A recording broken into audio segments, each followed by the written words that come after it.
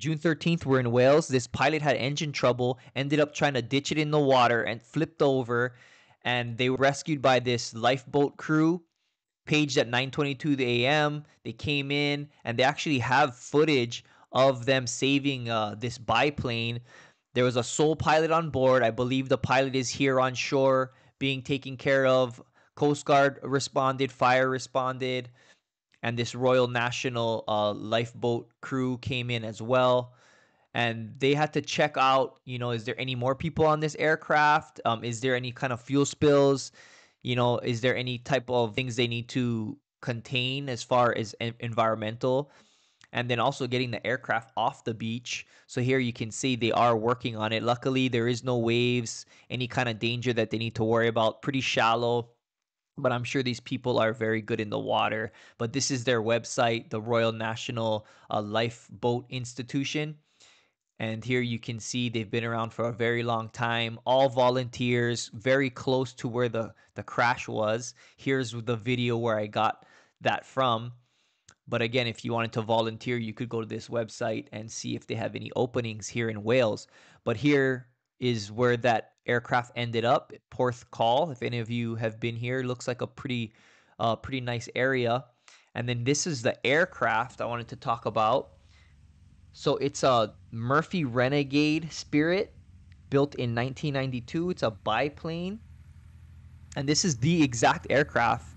Just got lucky. I found it here. Golf Mike Whiskey November Foxtrot was the tail number. And let's learn more about this aircraft. Remember the Renegade?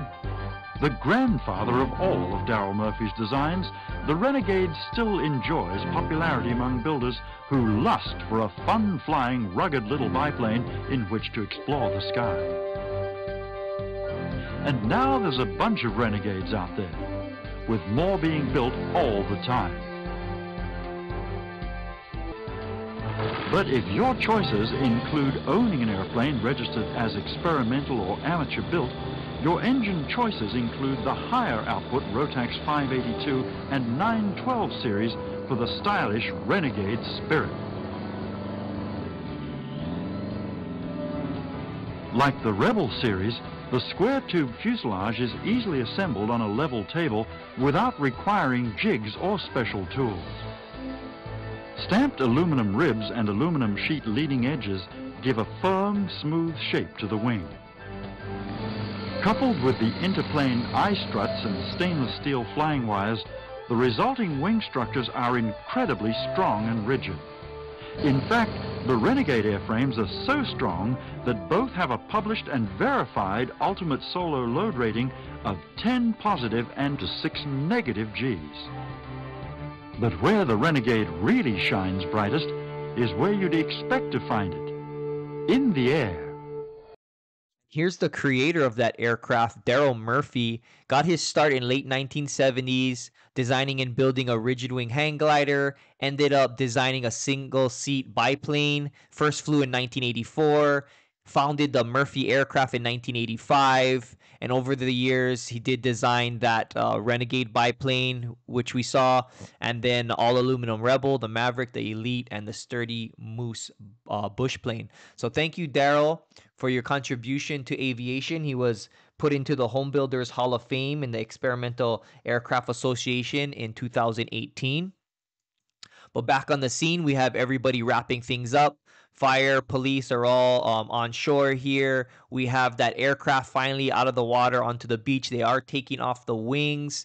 They stack those wings up and they push the aircraft out, and they got it where it can be inspected by investigators and look to see what happened with that engine. But again, here's the scene. Fire's on scene. There's the plane out there.